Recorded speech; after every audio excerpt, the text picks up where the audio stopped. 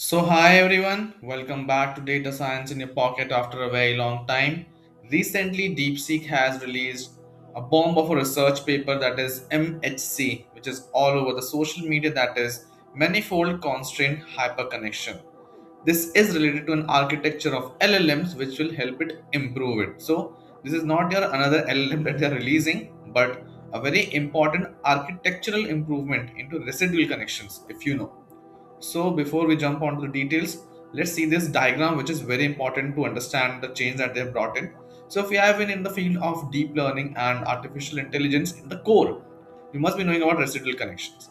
So basically what happens from the previous output, you're adding the same output to the next layer as well, so that you don't lose out on the information. What happens when you are building a very deep network? In that case, the model may start losing information. So in that case, what you do from the previous layer, you're adding as it is the output.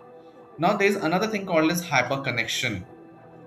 In case of residual connection, it's quite constant, right? You're not adding much.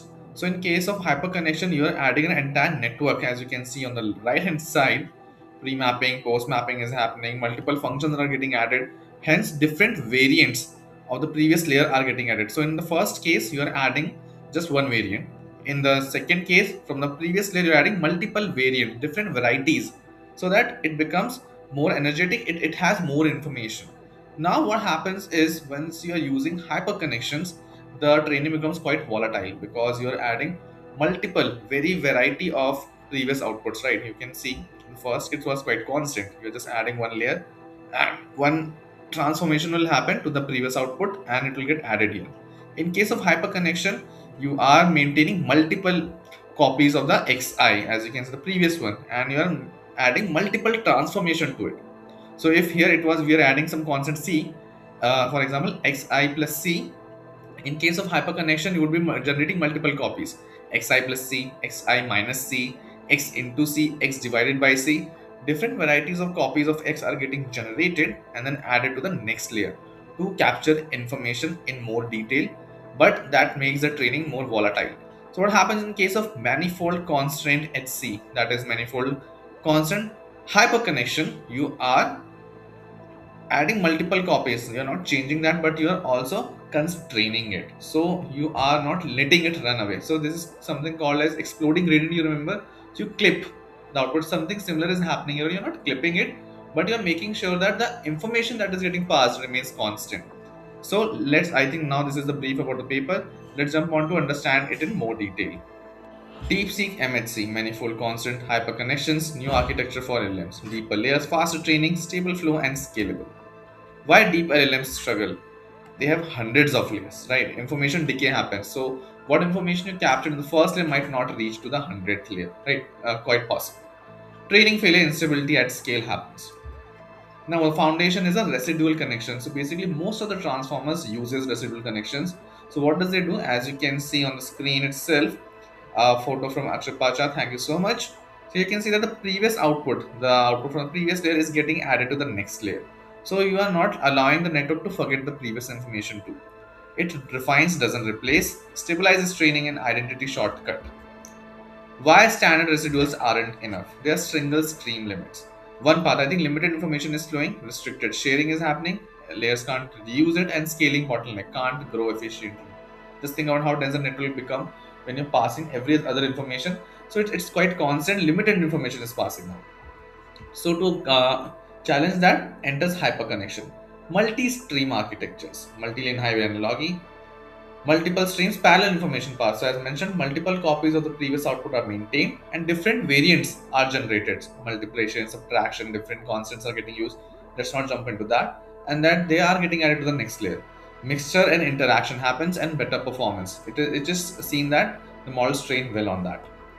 Why hyperconnection break at scale? But once you are generating a very deep network, signal distortion happen. When you are changing so much, when you are bring so much volatility in the previous output or input, what happens is that signal distortions happen, gradient issues, unstable during the propagation, and training failure happens. Loss spikes are there and collapse runs are there. Core observation, I think the key insight: why this is happening? Because unconstrained mixing is happening. At any scale you are mixing it. It might be the case that the previous output after transformation, previous input that we are adding to the next layer, becomes very, very big. So in that case, it is hijacking the entire update.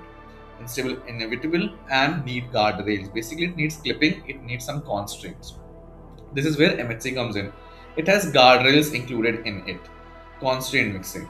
You are still mixing it. You are still doing uh, xi plus a xi into a xi divided by a. But here you are making sure that the final output that is coming out is constrained. It's within limits so that it does not explode or decay.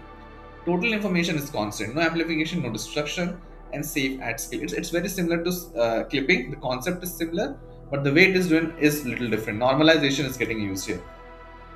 Water distribution. I think it's an example that we are giving here. 4 glasses of water. Assume that you can pour from one glass to another glass to do any sort of calculations, but the amount of water remains the same. So that is, the upper and the lower bound remains the same for the addition that is happening. What the experiment shows, I think proven results, I think smoother training happens, lower loss and better benchmarks. Training comparison, I think when you are doing unconstrained hyperconnections, it is unstable, while when you're using mHC, it's stable and effective. Why this paper matters? I think it's an architectural innovation for sure. Connection matters, how layers connect, how layers performs. Rethinking residuals, I think it's an improvement for residual connections that are getting used in LLMs and future for scaling for sure. Final takeaway, I think hyperconnections are increased power but remove safety because it can go to any constraint, right? It can go to any length. It can scale from 0 to 100 1000. You want some clipping, right?